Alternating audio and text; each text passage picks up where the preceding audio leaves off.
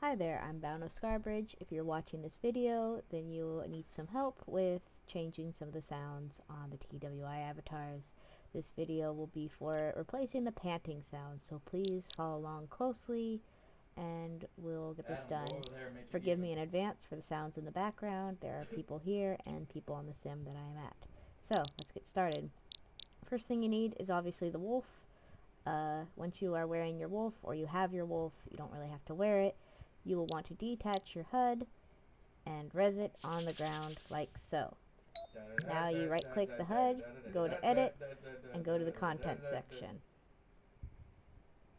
Alright, you will see all this wonderful stuff in the content section. What you will want to do is select the one that says pant. And once it's selected, you hit delete and you wait for it to register.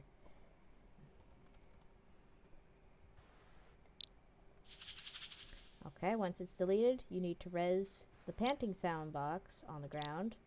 Click it, and it will ask you to unpack it, and here are the instructions, which you could also be reading. But we're not going to read that because this is a video, and we're going to watch the video. You have 3 pants. You may only use one. I'm sure you could figure out how to use them all, but in this video, we're only going to use one because that's the easiest way. So we're going to choose which pant you like. You can pick whichever one you want. It doesn't really matter. I'm just going to choose pant 2. It doesn't matter. What you're going to want to do is right click it, hit rename, and name it pant. Just like that. You can't have a capital letter. You can't have a number. It can't have any spaces. It has to be just pant. Hit enter. Now it's called pant. Go back into the HUD. Go to the content section. And you'll notice that pant is no longer here because we deleted it.